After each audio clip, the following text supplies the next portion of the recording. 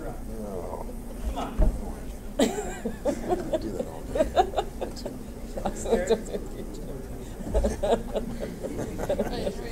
Very good, very good.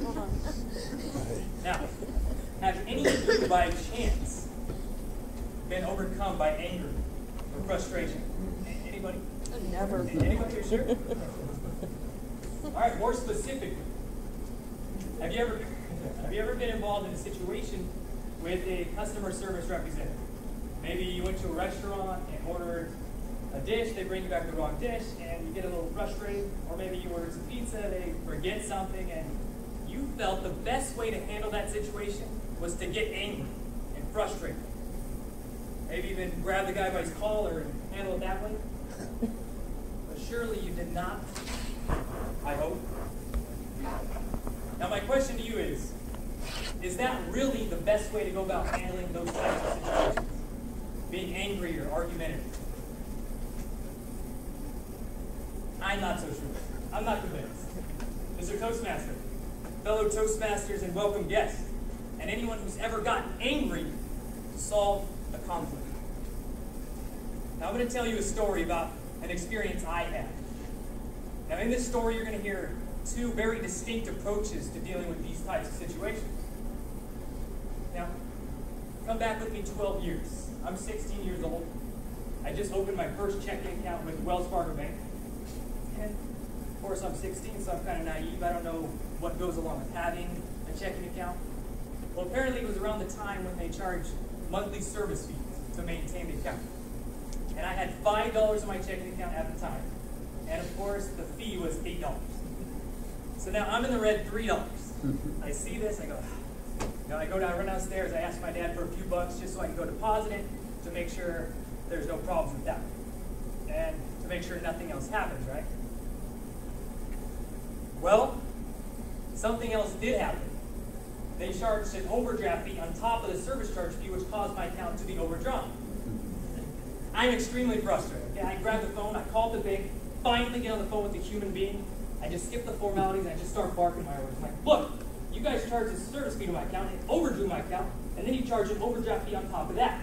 You need to get my money put back into my account, and you need to do it right now. Of course, she's arguing back and forth with me. Finally, she has the nerve to tell me. She says, well, maybe you need to be more financially responsible. So not only is she not helping to resolve my problem, she feels compelled to give me financial advice. You know the worst part about that was? She had a point. But that's not the point. So finally, I just hung up the phone.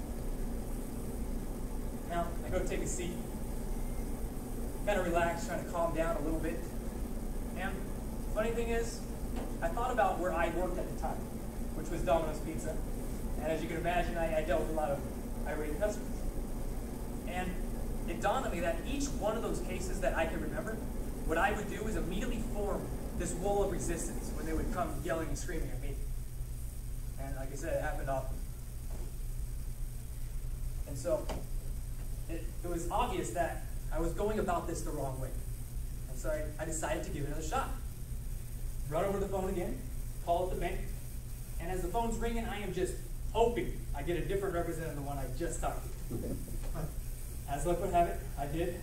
Another woman, very nice. Now, I made a change. Before I started in this time, I decided I was going to go the sad puppy dog now, instead of the madman that just failed me moments before. So I started, hi, you guys charged this service fee to my account? Well, I didn't have the money at the time, and so it overdrew my account. Well, I don't have the money for this, so if there's anything you can do to help me out, anything at all, I would be extremely grateful. Bam!